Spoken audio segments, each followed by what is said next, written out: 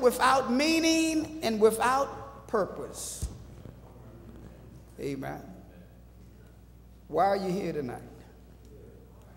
Amen. What is the purpose?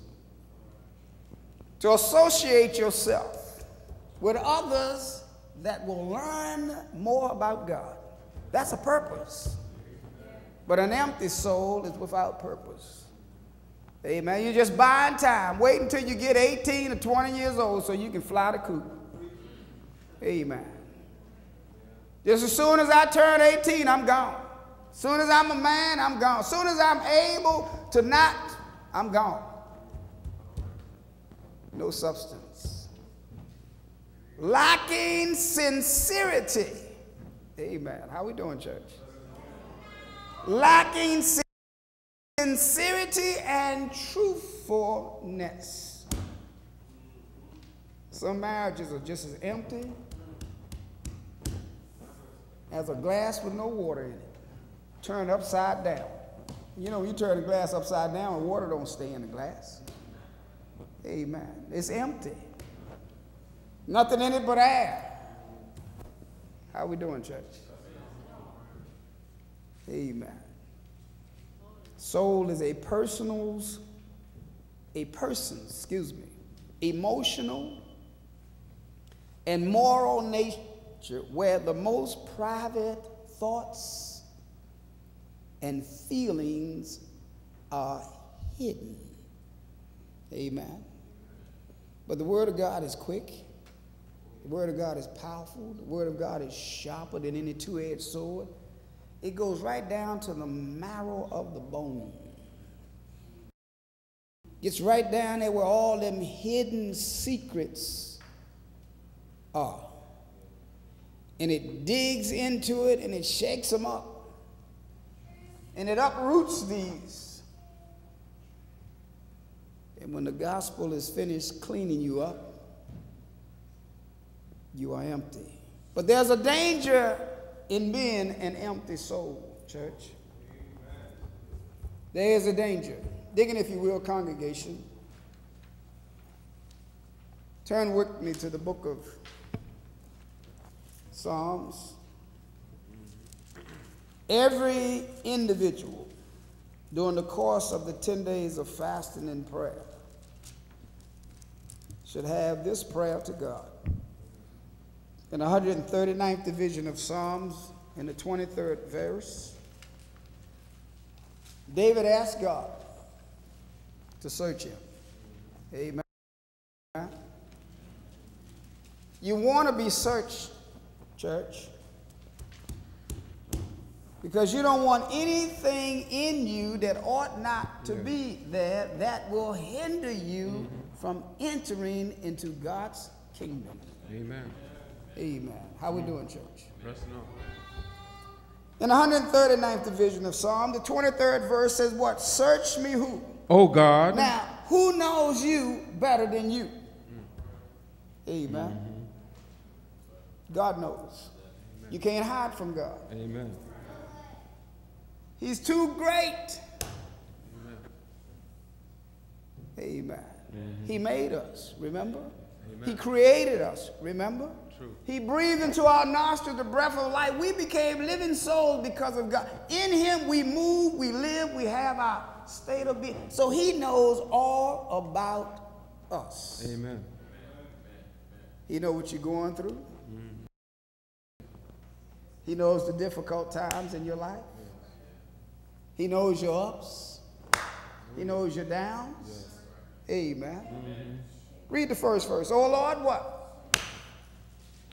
First verse says, oh Lord, what? 39 and 1. Oh, 39 and 1. 39 and 1. 139 and 1. The first verse says, oh Lord, thou hast searched me and what? And know me. See that? Yes, that's it. Amen. Now, if you want anybody to work on you, the first thing you want to do is when the doctor said that you need an operation, I want to know your qualification. Yeah. Amen. You're talking about operating on me, but I want to know what's your qualification. Yes, what's your qualification? Now, that's one thing about God, church. He knows us. Yes. Well. David said, search me, O Lord. Amen. And know my heart. 23rd says, try me and what? Know my thoughts. Now be careful when you ask God to try you. Yes.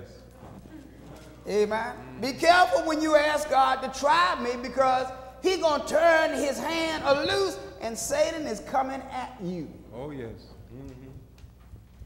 And there's a reason for being tried. Watch this now. Try me and what?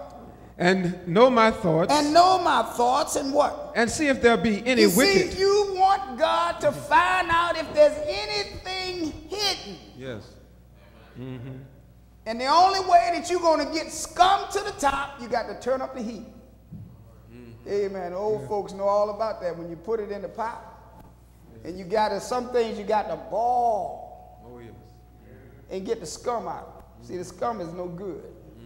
And there's a lot of scum hiding around deep down inside, and the only way to get the scum to the top, you got to turn the heat up.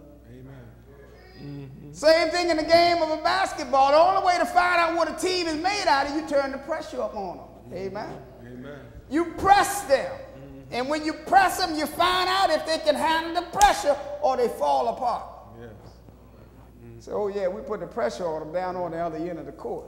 Amen. Amen. And we apply the pressure and they fall apart and turn the ball over, we right underneath the ground. And what happened? If it works the first time, you're going to do what? You're going to try it again. And if you can get 2 or 3 points up ahead on them, then you might back off and relax. Let's see what else they got. Amen. Well, you want God to search you. You want him to try you and to see if there is any what? Wicked way in me. Wicked way in me, and then do what? And lead me in the way everlasting. Lead me, Lord. Yes. In the way of everlasting. You see, sin will not last forever. Righteousness will. But if there's sin in your life, you're going to die. What did we learn last night? The soul that sinneth, it shall die. Amen. Amen. That's right. But you got to live like Jesus. Yes. In order to live eternally. Amen. Amen. So listen, turn with me to St. Matthew's. The 12th chapter.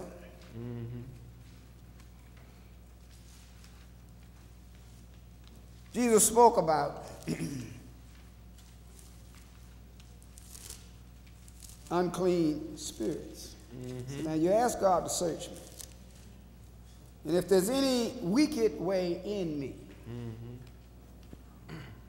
you know, you'd be surprised at what's hidden. Amen. Amen. Until you are under pressure, Yes. that hidden secret thing just hangs around in there. It was just like, you know, I told you about the time when we took the car brand new. You know, my wife is very particular about her cars. Amen. Least little thing happen now, she don't, you know, she don't like that.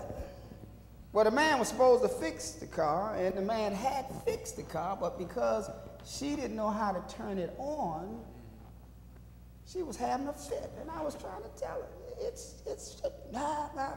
I said, will you shut up? And my mother-in-law said, oh, I didn't know that was in you. See, but the pressure brought it out. Amen? So now if you would just shut up for a minute, amen, and listen to me, if you push the button this way, the light will come on. And sure enough, the light came on. So all that huffing, puffing, and hot air was for no reason at all. But what it did was it showed what was in. Amen. Amen. That this man ain't going to stand for no stuff. Amen. He will tell you to shut up and be quiet. See, the only way that you can hear God speak is you got to shut up. Amen.